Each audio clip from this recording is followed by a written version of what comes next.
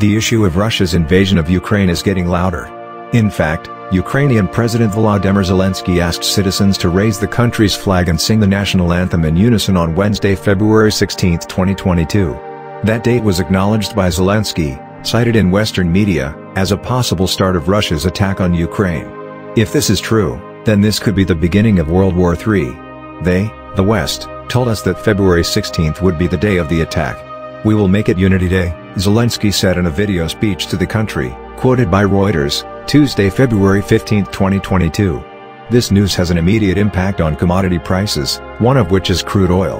World oil prices in trading this morning, Tuesday, February 15, 2022 at 07.51 WIB, rose 2.16% compared to the closing position in yesterday's trading to $96.48 per barrel for Brent.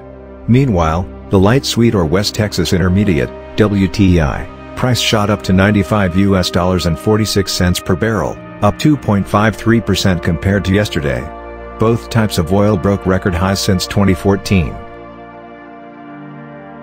Look forward to further news about the military only on the Military News Channel. Don't forget to like, share and subscribe. Thank you.